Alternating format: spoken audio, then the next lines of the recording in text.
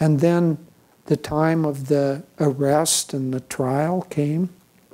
Now, Jesus said that at that time he could have drawn a band of angels. He could have avoided all of that.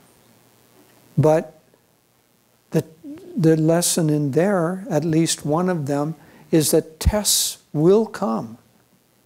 And if we try to avoid those tests, we won't be able to expand and grow greater.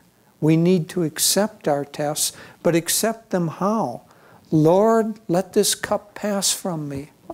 I don't necessarily want this test that's coming to me. I don't want to get cancer. I don't want to lose my money. I don't want to lose my house. I don't want this relationship to end, whatever those tests are. Lord, let me avoid this. But more importantly is let me accept this test. Let thy will be done. So I'll take this test, but let me learn from that. One time, Lahiri Mahasaya was walking with a disciple. They had been at the Ganges and they were walking back to his house. And he said, take a little piece of your dhoti, your cloth, and tear it off.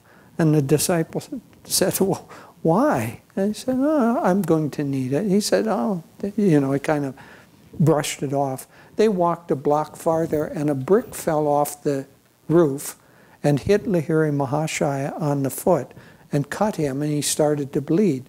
And he reached down, took a piece of his own dhoti and ripped it off and tied it around his foot. Well, the disciple asked the natural question, why, if you knew that brick was going to fall off the roof, why in the world didn't you go on the other side of the street? And Lahiri's answer was, it was the karma, my karma, to have that happen. And if I'd avoided it, it would have happened later 10 times as strongly. So don't try to avoid the tests. Don't say, let this cup pass from me. Don't refuse to go through it. Rather, say, let thy will be done. I will reason, I will act, but guide thou my reason, will, and activity to the right thing in every circumstance.